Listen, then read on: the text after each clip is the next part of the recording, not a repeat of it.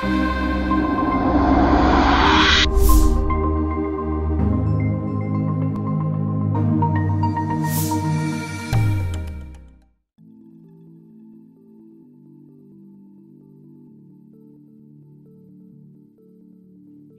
this is Jennifer from VxRail GSE team.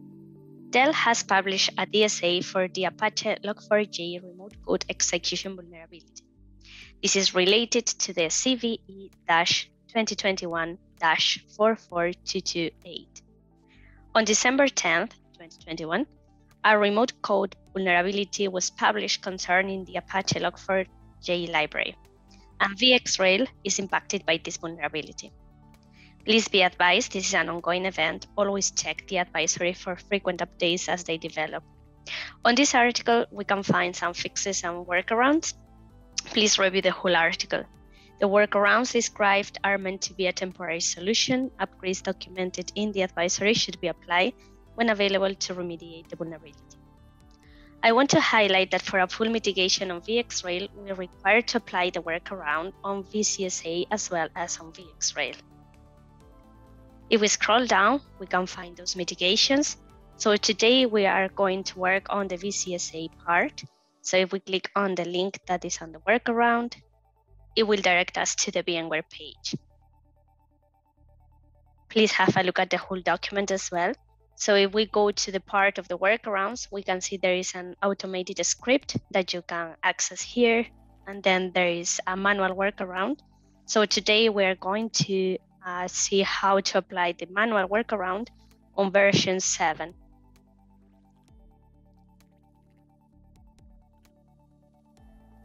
So just as a quick overview, we will need to address this vulnerability on the Vmon service, on the Update Manager service, on the Analytics service, which we will run a script for that as well.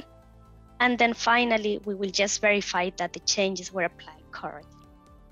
So let's have a look. We are going to log into vSphere.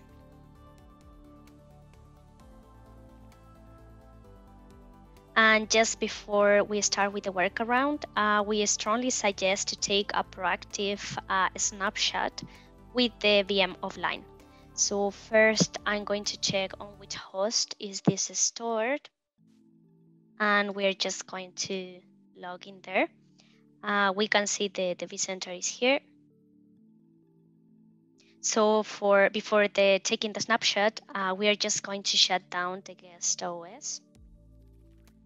It will take a minute.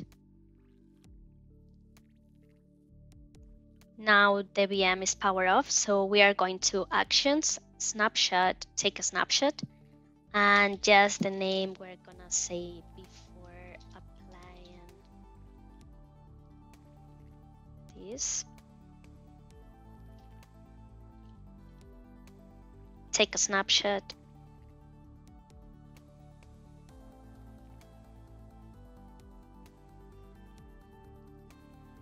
And then we're just going to manage. And we can see it has been successfully created. That's perfect. So now we can just power on the VM and it will take a minute to come back as well. Okay, the VM is up again, so we can access vSphere.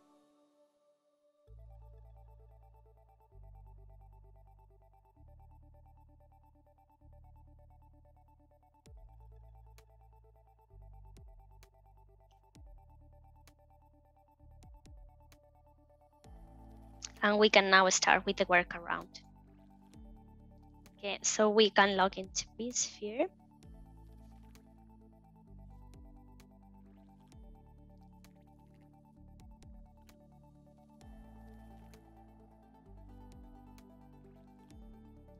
And then look for the vCenter VM, and we're going to SSH to the VM. We can use PuTTY, or if you're using any other terminal, we will log in as root.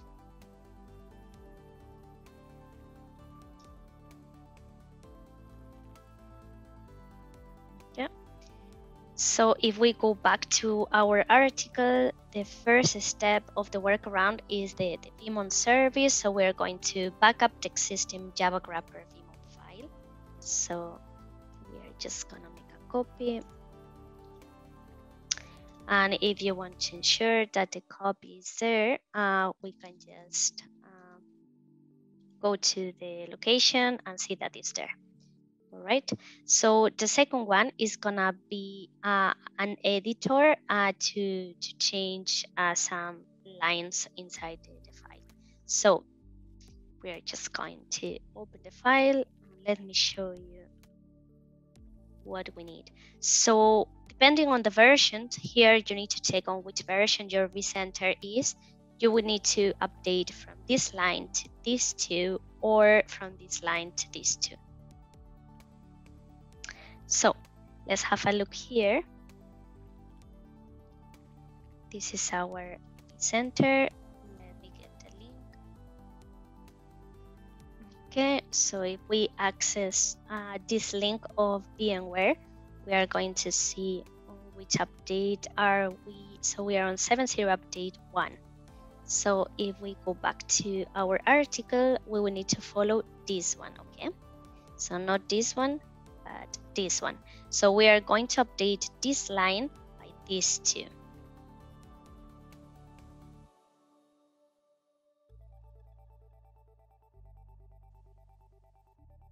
Just in case you are not very familiar with the editor, I'm just gonna add here the next keys that we're gonna use. So we are just gonna shift G to go to the end, and this is the line that we need to update. So I'm just gonna insert, and I'm going to delete this line as per the workaround, and we're just gonna copy this one. Okay. So then we escape, and then colon, right, quit, and exclamation mark. Okay. So the file is updated. You can also check that is correctly showing there. So the next step is going to ensure the file permissions are set correctly on the file. So we are just gonna copy and paste as well. And this one. Perfect. And then lastly, we are just going to restart the vCenter services. So it will take a minute, so just be patient there. Okay, all the services have been stopped, so we are just going to start them now.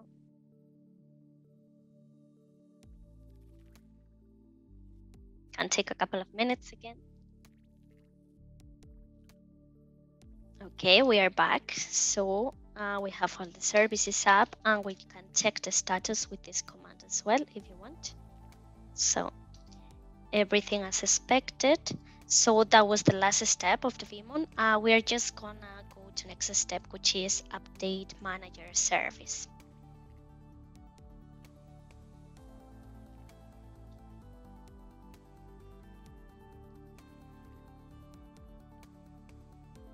Okay, just to leave this relogin again.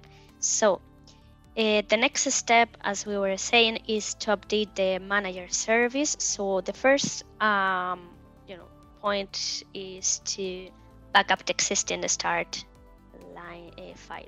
So we are just gonna copy and paste as before. If you want to check that the copy is there, you can just go to the location ls, and we have our backup there. Okay. Then we are gonna use again the editor.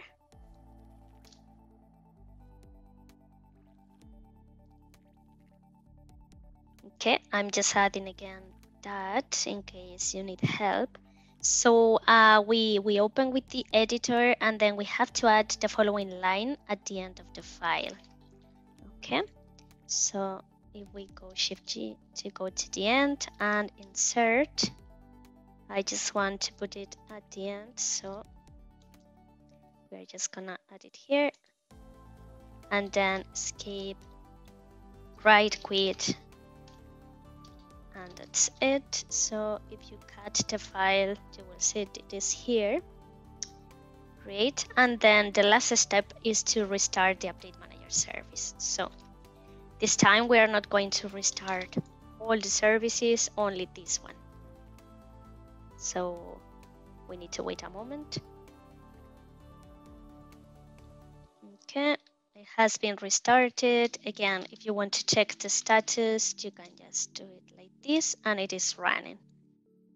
So that was our last step for the Update Manager service. So next step is gonna be the Analytics service. For the Analytics service, is highlighted because that part has been updated by VMware. Recently, there was initially another workaround. So now we need to download this script and that will fix the analytics automatically. So if we scroll up again, under the attachments, you can see there the clip where you can download the file. Okay, so we need to download, we have it already. Log into vCenter, we had already open session, I just cleared. And then we need to use WinSCP to transfer the file. Okay, so we're just gonna use it. And then we can log in here as root.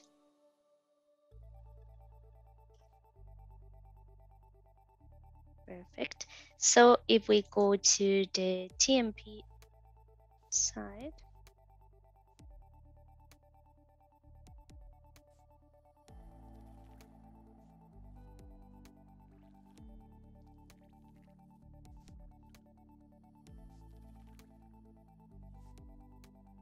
we have here the file, so we just need to transfer it over. Okay.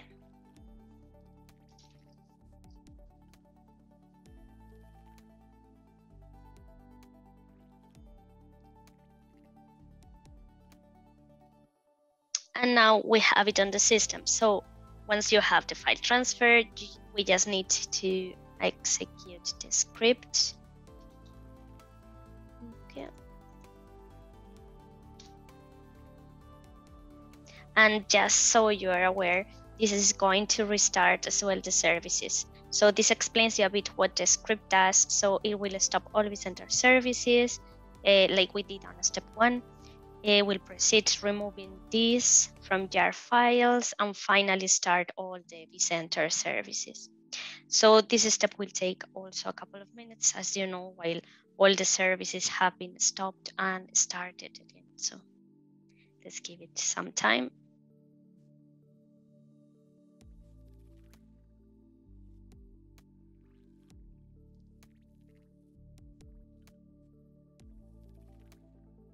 As the article mentioned, we can see here that vulnerable file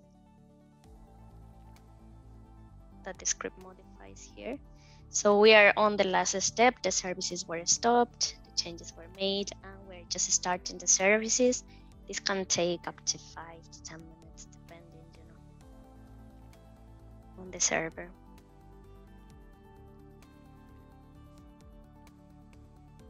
The services have fully started now. Okay, so we can just go to the last step, which could be to verify that all the changes have been applied correctly. So we're going to verify that the VMon services were started with this line. Okay, so we copy this, just gonna leave it here.